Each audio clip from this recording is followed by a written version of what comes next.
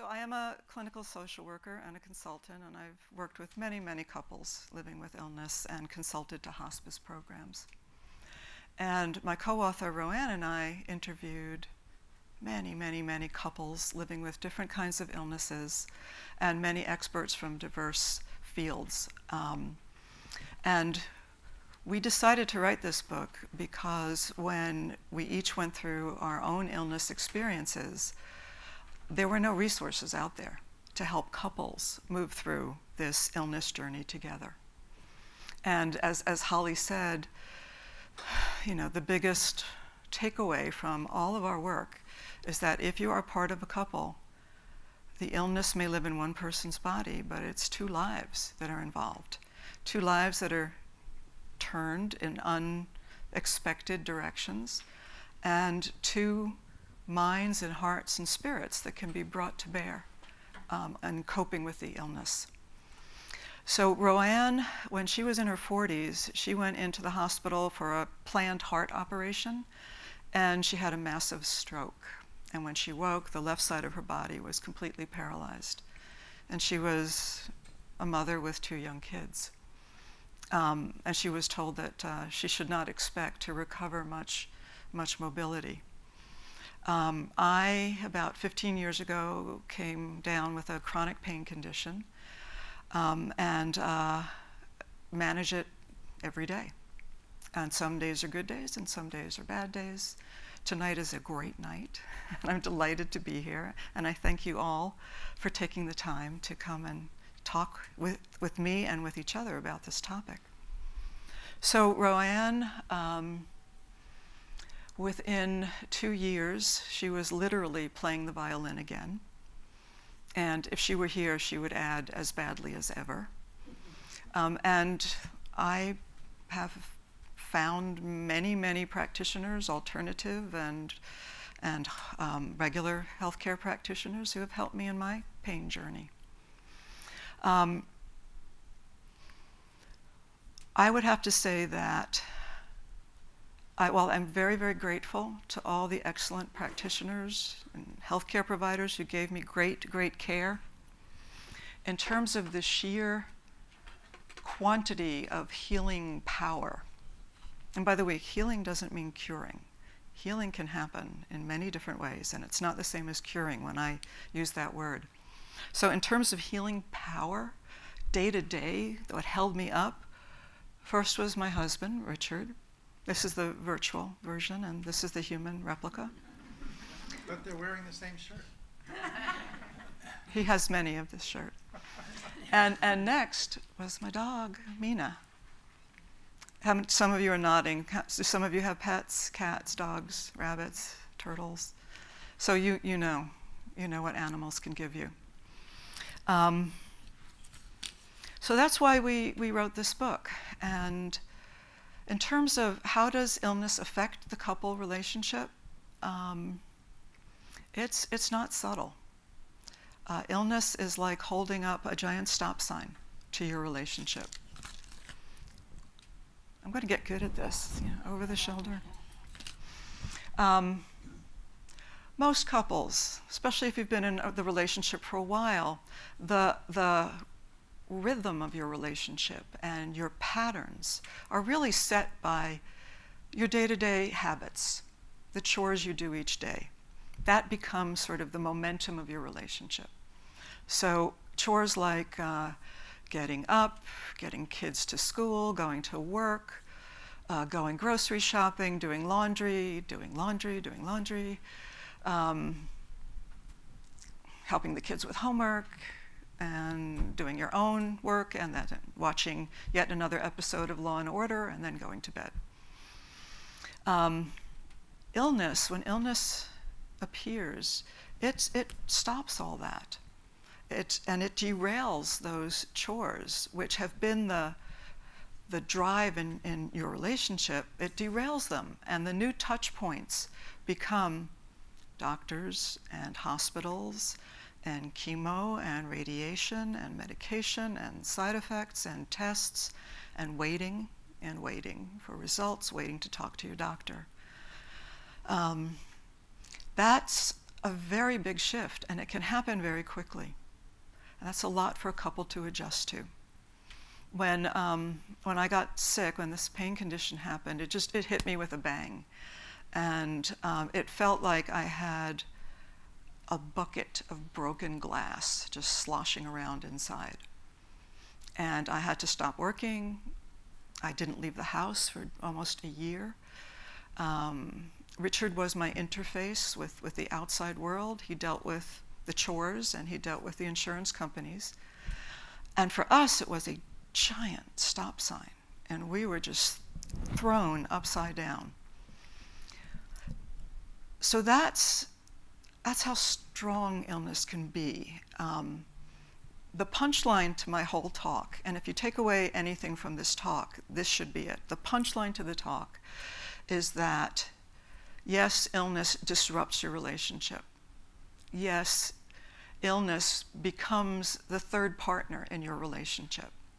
And illness often gets to determine what you do and how you do it. And its needs can supersede the couple's needs. You know, illness can determine if you can travel, if you can socialize, what you can eat, and when and if you can sleep.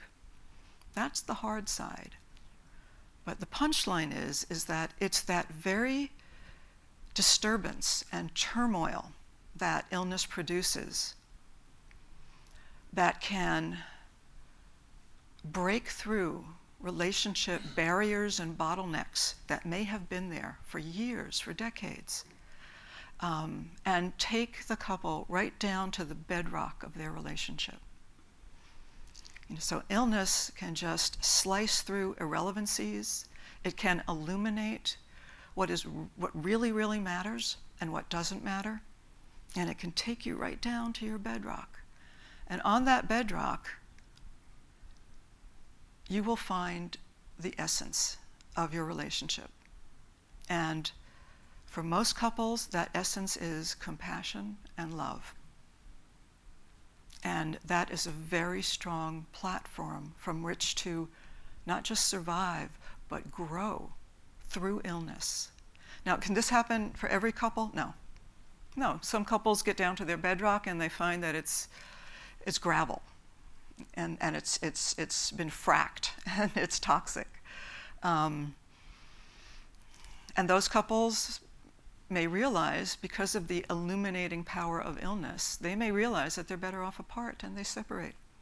And indeed, the couples who separated that we interviewed were happier apart. But as one of the experts we interviewed said, this was a Jungian analyst, and he said that, lovely phrase, illness can be the jolt that removes the dullness from life and unveils the potential. Now, some of you may nod your head and may have experienced that already. And I'm going to be talking about how you as a couple can unveil that potential, how you can build relationship resilience so that you have a strong platform to support each other and to deal with the healthcare system. So,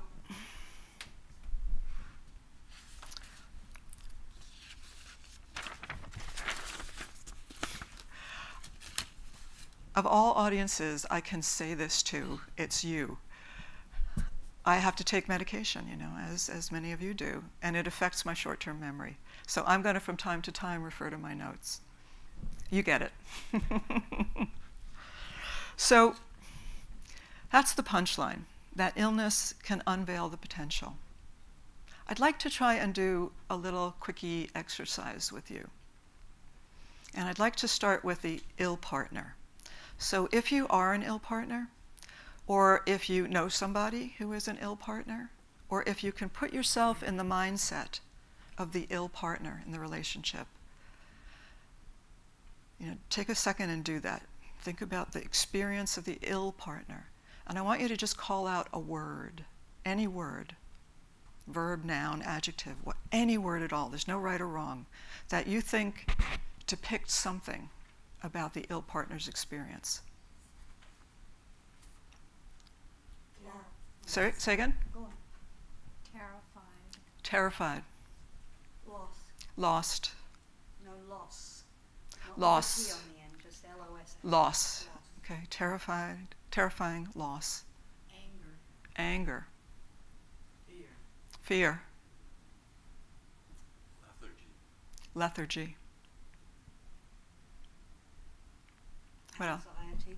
Anxiety. Unknown.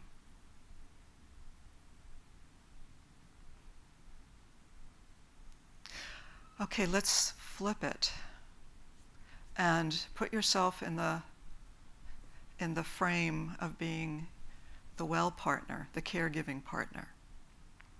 Either if you are that or know somebody, or you can just imagine it. You're in the frame of the caregiving partner. Just call out a word that you think expresses something about the caregiver's experience. Frustration. Frustration. Helplessness. Helpless? Helplessness. Helplessness. You were nodding your head. Was that frustration? Hope. Say again? Hope. Hope. Hope. Other words. I'm going to call on people with green shirts. Yes, that's you. Any other words? Sadness. Sadness. Okay.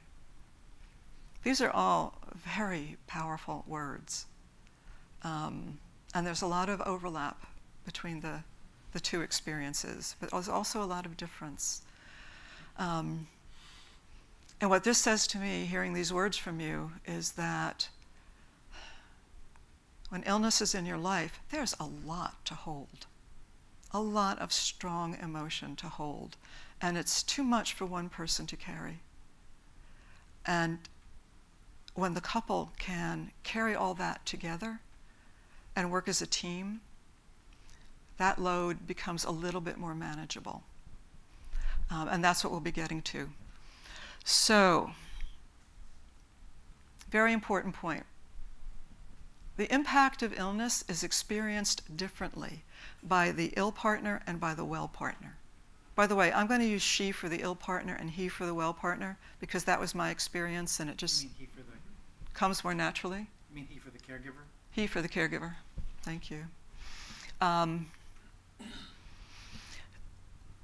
So their perceptions of the illness is different and their feelings about the illness is different. And if the couple thinks that they're going through the same thing and they're feeling the same way, instead of connecting, they're gonna collide and they're gonna miss each other. So for the ill partner, she has suffered what I call both body loss and soul loss. Her body has betrayed her and her identity has been hijacked by the illness. She's not who she was. She's not sure who she is now or will be.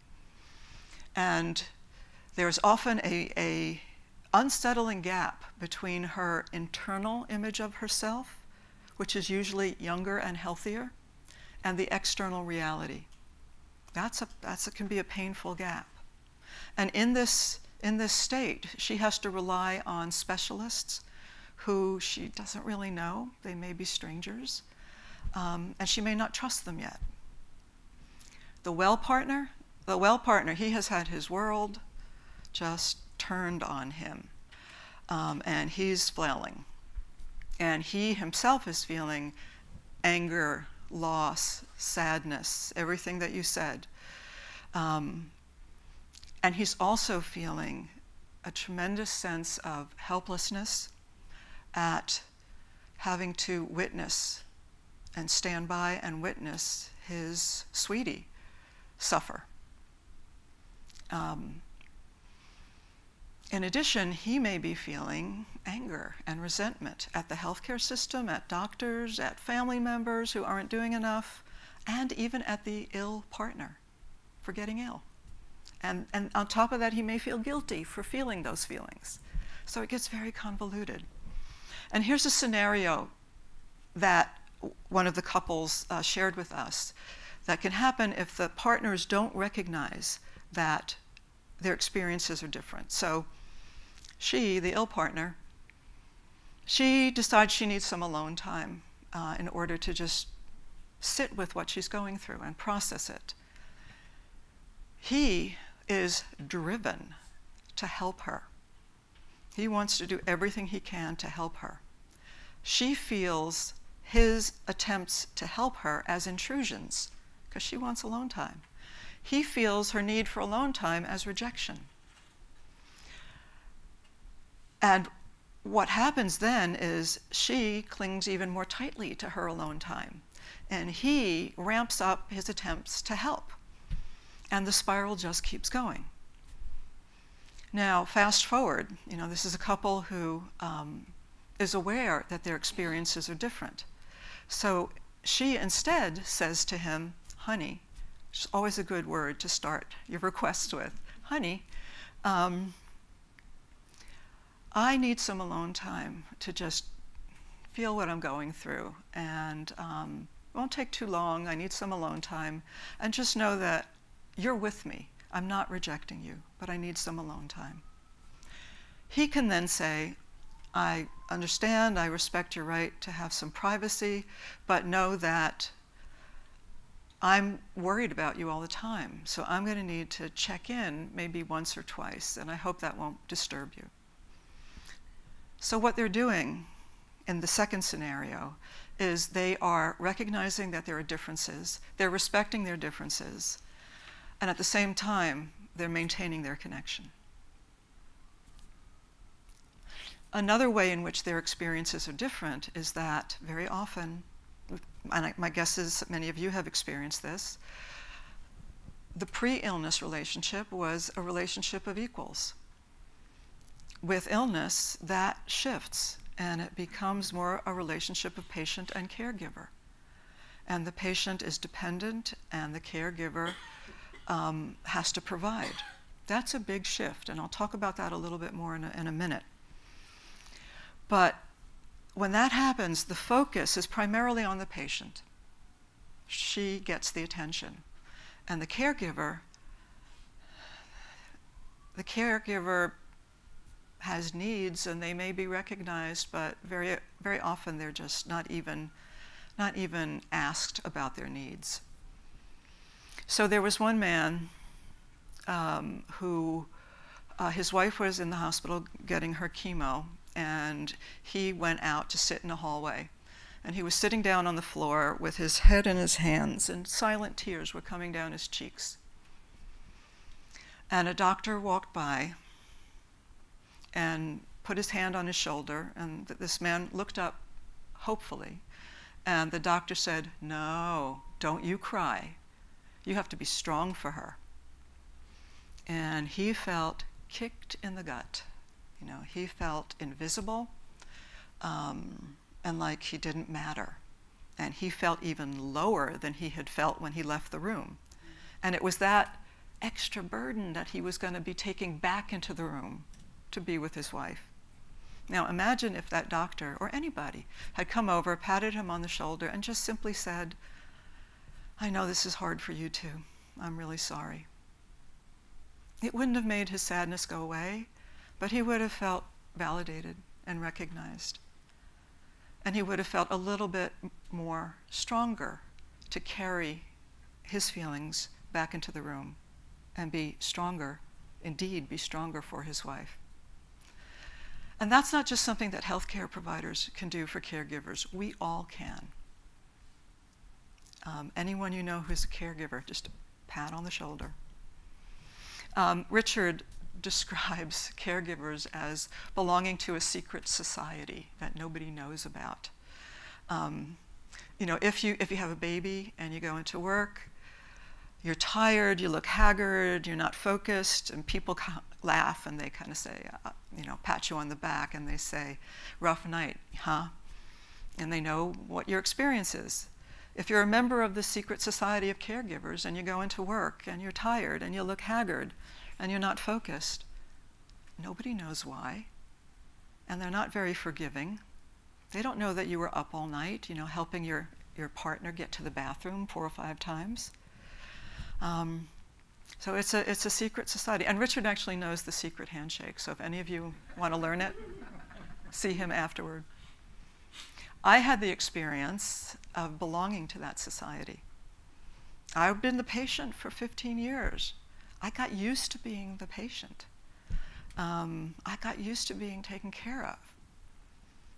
And then Richard, about a year and a half ago, had open heart surgery, and I had to be the caregiver. And I was happy to help him get in and out of bed and move around the house and prepare healthy meals and monitor his Coumadin levels. But I found it almost unbearable, the helplessness of watching him suffer and not being able to do anything. And so that word, helplessness, is I think one that resonates very much with caregivers.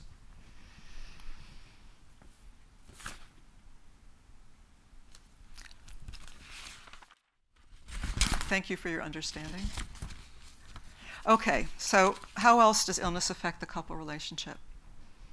There are two big areas that get disrupted. One is roles, as we alluded to, and the other is communication. When it comes to roles, the shift from being a partnership of equals to being a relationship of patient and caregiver, for some couples it's a game changer. I'm going to tell you two stories. One story, a man in his mid-50s. He and his wife married when they were 20, and a year later she was diagnosed with multiple sclerosis, and it was the kind that rapidly degenerated. And he had been the caregiver for 30 years. And as she got worse, he took on more daily living kinds of activities on her behalf. So he re-architected the house so it was wheelchair accessible. He basically raised their two daughters. He did the cooking. As she got more debilitated, he would bathe her and wash her hair and dry her hair and dress her. And when he turned around 50, he decided he did not want to be celibate anymore. He decided that he wanted to have the sexual part of his being find a way to be expressed and to be satisfied. So he found a sexual partner outside of their relationship. And he continued to be caregiver for her. And you might think that he had to look elsewhere because she wasn't physically able to have sex, but that wasn't why. The truth is that this shift from caregiver, from equals to caregiver and patient, just undid their relationship. Her primary relationship became with her illness. And his primary relationship was as caregiver. And if you're a caregiver to a patient, you don't have sex with that person. So that was a boundary he couldn't cross. So for them, it was a game changer. Another example on another side of the spectrum of how a couple dealt with this shift in roles. The wife was in a car accident. She had a lot of things that were going wrong, and she also had some traumatic brain injury. And she needed help doing daily living activities. And her husband said to her, "I'm not going to help you with any of that." He decided he was not going to be the caregiver, that he wanted to be the guardian of their adult relationship, so that when she got better, and he had hope that she would get better, they would not have that legacy of patient caregiver to undo. And she was furious at him for not helping her, until she started to get better. And then she realized that he had made the right choice for them, that he had protected their adult intimate relationship. So all this is to say that serious illness, chronic illness, doesn't come with a rule book. You make it up as you go along. There's no right way. What's right for one couple might not be right for another couple. But there is benefit in at least hearing other couples' stories and hearing how they did it and seeing and taking ideas from that. But there is no rule book, and we just do the best that we can do every day, don't we? We just do the best that we can do. So communication. How does it affect your communication? Oh, when illness comes into the picture, almost immediately, there is just a whirlwind of feelings that are swirling around. Many of them you mentioned: sadness, anger, fear, worry, frustration, rage. And these feelings are very powerful. And naturally, it's hard for the couple to know what to do with them. And many couples, in fact, most couples, keep them quiet. They put them in a box. They silence them, or they try to silence them, out of fear that if they were to speak about these hard, negative feelings, it might cause harm. It might just unleash an endless fountain of pain and misery. So they collude in keeping silent. But keeping these feelings silent and quiet doesn't make them go away. It just pushes them down, kind of underground. And they don't go away, they continue to grow. And they become somewhat subversive. And they come out. I'm going to tell you about one couple. This is from the book, In Sickness and in Health. I'm going to read something about one couple who learned that speaking these feelings aloud doesn't destroy the relationship. It strengthens the relationship, even though it's frightening to do.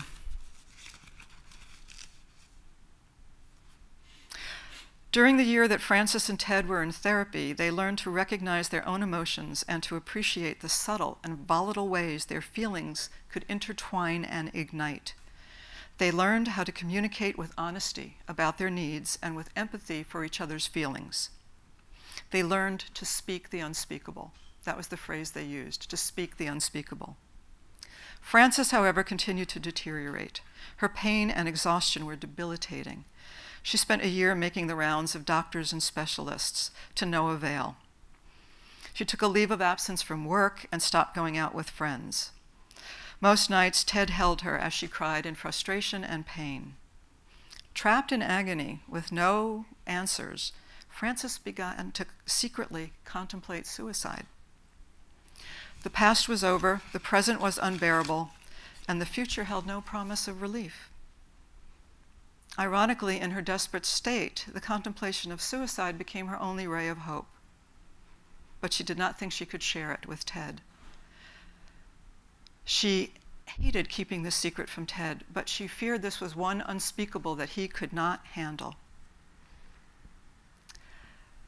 This was consuming her more and more and more, to tell or not to tell, until there was no room left for connecting with Ted.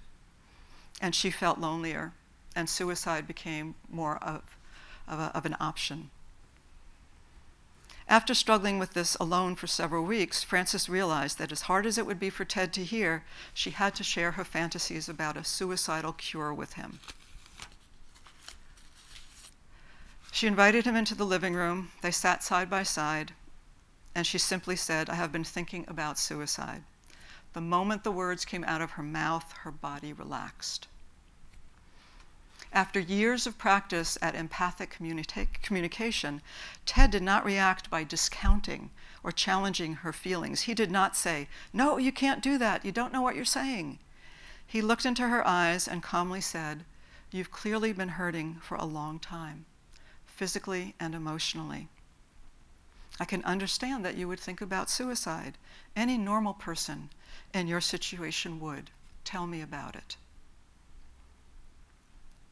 They talked for the next 2 hours, and every time Frances came to a halt, Fred just said, "Tell me more," until she emptied herself. When she stopped, they held one another and cried together. The misery became a shared pain joining them, and no longer a secret burden keeping them apart. Feeling her world uplifted by Ted's strength and compassion, Frances no longer needed to hold on to suicide as her only liberator. They both knew it was an option, but they could place it outside the space they had just created, available if needed, but not overpowering their spirit. That's a very strong example of speaking the unspeakable. But that technique of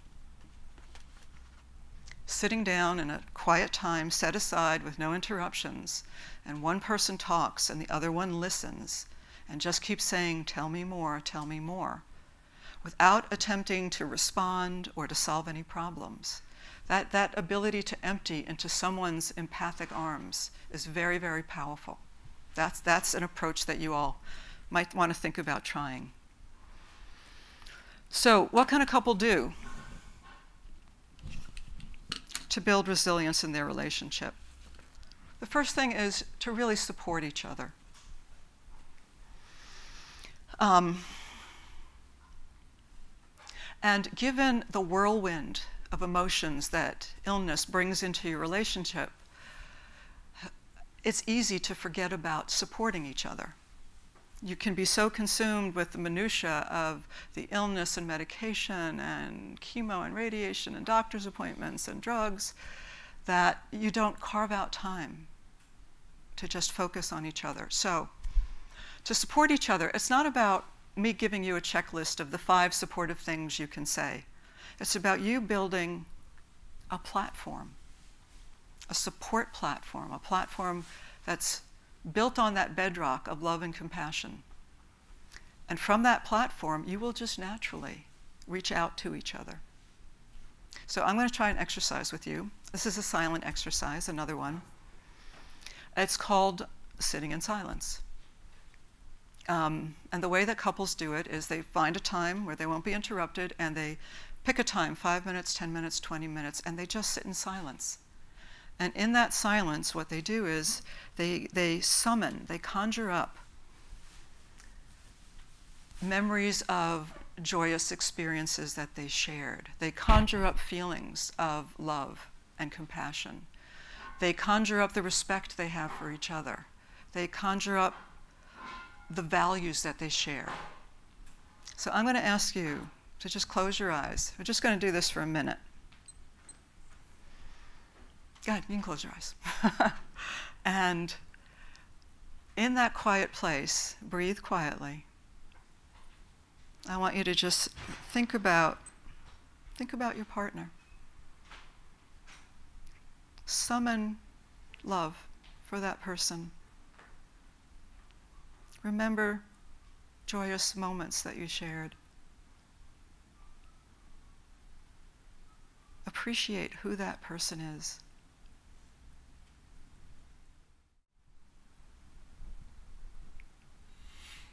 Okay, you can open your eyes and just breathe. There's no sharing after you do this. This is yours. This is private. This is yours. You don't share it with me or with anybody else. But you can carry it with you. And from that place, there will be a natural gesture of outreach to your partner.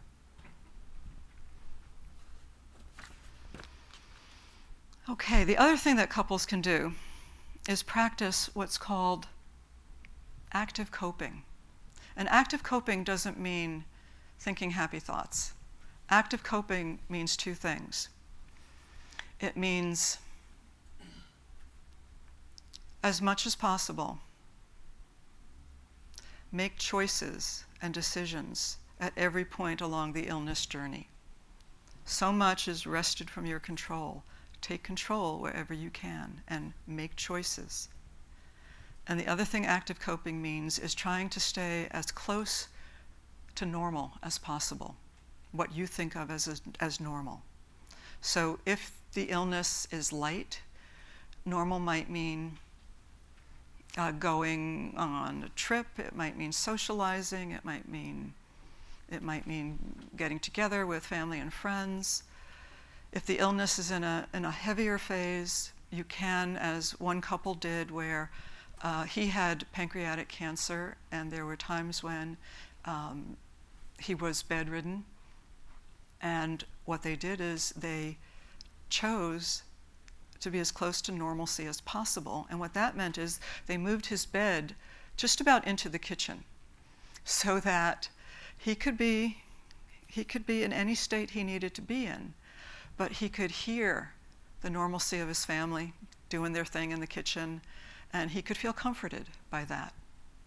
So staying as close to normal as possible and making choices. One area where choice making becomes very, very important is in your interactions with the healthcare system.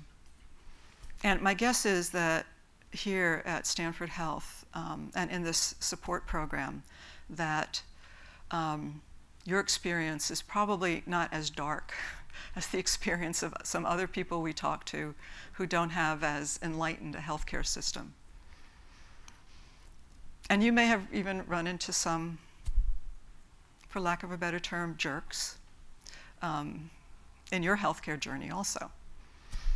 But it becomes very important to challenge the doctor, to question a medical recommendation, and it's really hard to do that alone.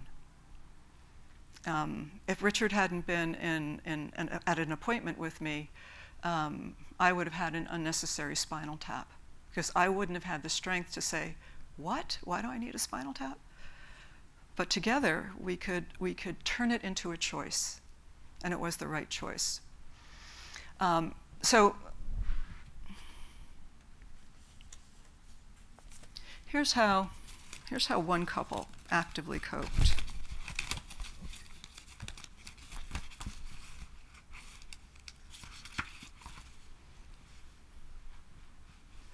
As Don and Robert learned how complicated and demanding Don's illness was, they also realized that for them to get the care Don needed, they would have to take the initiative.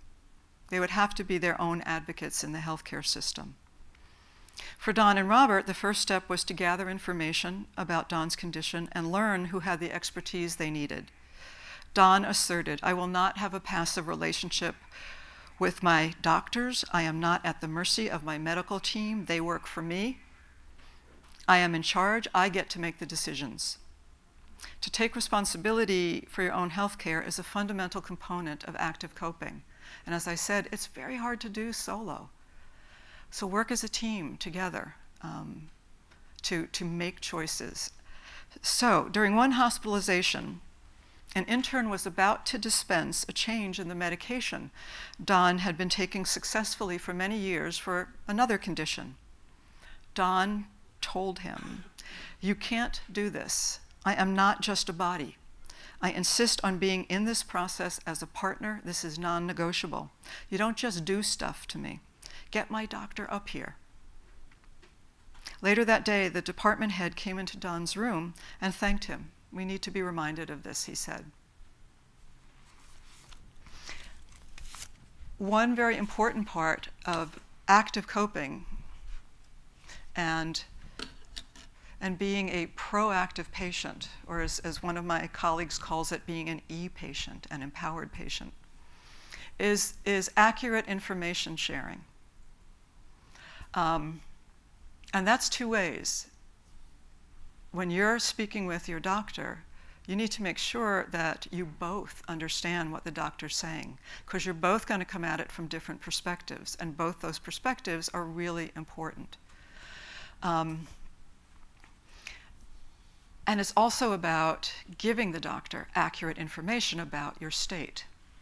So there was one woman we interviewed, and she said that when she went to see her doctor on a good day, she might remember 30% of what she said for maybe 2 days. So she started bringing her partner with her, and the partner became the memory. And the partner also took notes, and the partner sometimes taped it on his iPhone, but the partner was able to be the brain for both of them when it came to memory. Also, when the doctor would ask her, "How you doing, and have you been doing since our last appointment?" she would say, "Oh, great, I'm doing great." And the husband would say, "Yeah, you are doing great, that's terrific, but you know, you really haven't been sleeping very well, and I think you've lost 5 pounds. And the woman would say, "Yeah, that's true, but I'm doing great." So the partner sometimes has a more accurate perspective of change in status over a period of time, because for the ill partner, it's an internal feeling, and the well partner is observing. My timekeeper is showing me I've got 3 minutes left. You've got more time, actually. Yeah? Because that's just, Okay. that was just a guideline. Okay. See, this is how we work as a team. And actually, it's true. I am more feeling-driven. Richard is more data-driven. We fit into that stereotype. So he was definitely a more accurate reporter of incremental changes in my state from one visit to another. The third area where couples can build resilience. Someone called out the word hope. Very important.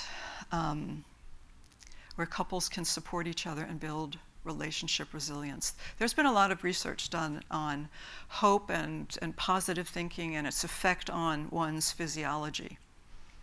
And some of that research shows that when you're in a state of hopefulness, that it affects your nervous system in such a way that it can create an optimum environment for repair.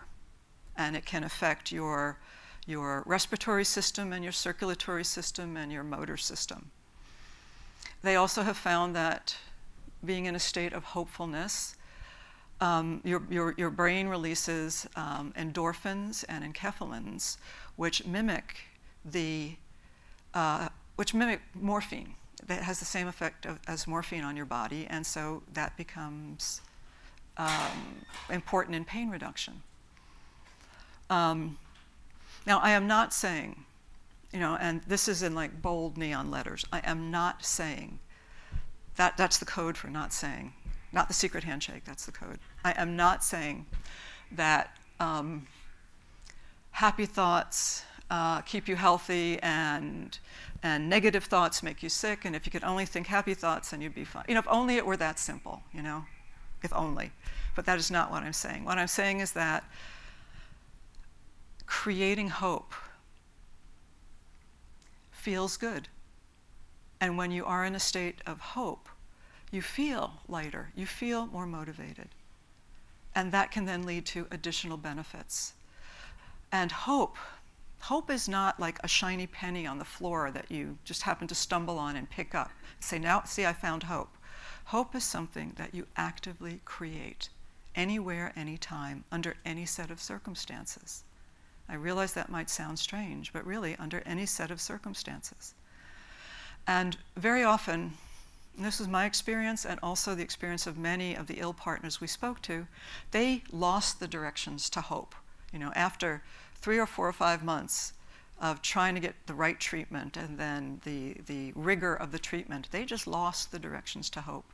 And often it was the well partner who could hold the hope for the couple. There was one woman who every once in a while would go to her husband and say to him, "Can you tell me about hope?" And he would share his perspective on that there's still more things to try, and look what you're able to do, and I have hope for you, and come let me hold you, honey. Got to throw the word honey in there. So here's what one couple did to bring hope and choice into their experience.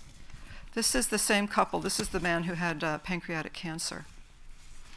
Chuck and Robin, in deciding to pursue hope, even in the face of an incurable illness, were making a life-affirming choice. Instead of allowing the misery of a dire prognosis to contaminate other areas of their life, they made the conscious choice to strengthen the areas of normalcy and love and keep their focus on healing what could be healed. The power of the fear that attaches to illness is so overwhelming, it can easily diminish any potential for joy. It takes conscious effort to cultivate hope. One way to choose hope is to focus on the present moment. The feared prognosis lives in the future and may or may not happen. The potential for a healing of the mind, the spirit, and the body, and the relationship occurs in every present moment. Living in the fear of the future does nothing to prevent the future from happening and only consumes one's inner resources in the attempt. It is only in the present that you can have direct impact. The present offers you limitless opportunities for choosing to hope, that you can cherish life, strive for joy, and deepen love. Even within the sadness of illness, you can hope to find an acceptance of mortality, which can then spark a profound appreciation for the gifts you have at hand now. And finally, I want to read you what one man said. He also had cancer. This to me is another punchline to this talk. The first punchline was that illness could be the jolt that unveils the potential. The power of hope is also another punchline. So this is what he said spontaneously as we interviewed him. It was so elegant. He said, "There's always something to be hopeful about. When you have health, you can be hopeful about having any of your dreams come true. Once your body fails you, you can rest your hope in your emotions. You can hope that you will still feel love and compassion for others and for yourself. If your emotions become emptied, you still have your spirit, and you can hope to connect to something greater than yourself, something that has a light to shine on your shadow. And when the spirit is gone, then you have become something else, and who knows what hope awaits you there." Isn't that beautiful? So we talked about how illness becomes the third partner in your relationship and how its needs can sometimes take over, and it can be a giant stop sign halting what used to be comfortable, and it takes a while to figure out the new normal. We talked about how the experience is different for each partner, and that it's really important to recognize that difference so that you can connect instead of kind of missing each other or colliding. And we talked about ways that you could build relationship resilience. Important one is creating that platform where you're dipping into your essence of compassion and love and supporting each other from that essence. And we talked about active coping. Active coping in terms of staying as close to normal as possible and making choices at every point along the way. And coping actively with the healthcare system and realizing that you're the boss and enlisting your partner in doing that, because it's hard to do that alone. And also, and finally, in creating hope. That's the gist of my talk. There are a few slides that we have prepared for you as handouts. They're just kind of summary slides, more like checklist slides about managing your own health care. We found that my keeping my own case history and asking for copies of test results and scans was very useful as I went from doctor to doctor. And ask questions until you completely understand. And if you leave the room and you realize you didn't understand something, then make sure you have that doctor's email address so you could ask them. That became actually a criteria for us in choosing a doctor. Will you give me your email address? Managing the illness together. Think in terms of chunks. What are my goals for this week, this month, this season? Don't think in terms of the whole spread. Just think in terms of chunks of time. And ask for help. And there are many, many resources. I point to Holly. There are many amazing resources out there that can support you emotionally and also practically. Doing your laundry, you know. You can have a meal chain where your friends and neighbors bring you meals if that's what you want. And make choices. Turn things into choices wherever possible. And in terms of the relationship, I think the most important thing here, two most important things, is set aside time. It's so easy for the illness to just wash over everything. Reclaim time to sit and tell each other what's going on, and when each person talks, the other one says, "Tell me more," and listens with empathy. Or you sit in silence for 5 minutes and think about your connection to this other person. Set aside time, that's really important. And caretakers, take care of yourselves. That's essential, because that feeling of helplessness can be so overwhelming. Do things that build you so that you can retain your strength. Tell people how you sometimes kicked me out of a house to go visit my friends, and tell people that. That was important. When I first got sick and the broken glass was sloshing around, I knew this was not going to be a quick fix. And I knew it was also going to be very intense for both of us. And I said to Richard, "Get thee to a therapist." And he did. He started seeing a therapist. And I knew that that was important because I was no longer able to be his emotional receiver. You know, I couldn't support him anymore in that way. I was too broken. And I knew that he would need that kind of support elsewhere, because I wasn't going to be able to give it to him. And I also insisted that he go back and start doing his Taekwondo again. And next month, he is going to be testing for his 3rd-degree black belt. Good luck. Good luck is right. Good luck. Anything else? Yes, the other thing you did was you send me out at least once a week to go have dinner with a friend, or just to go have fun on my own. Right. Say it, repeat it. So Yes. The other thing I did was to send you out to go have dinner with a friend once a week, or go to a cafe and just sit by yourself and read a book. And those are the ways that, if you have that platform that comes from your bedrock, it just becomes natural to attempt to support each other and take care of each other in small ways. Even just saying, thank you, or saying, as that doctor didn't say, saying, "I know this is hard for you too."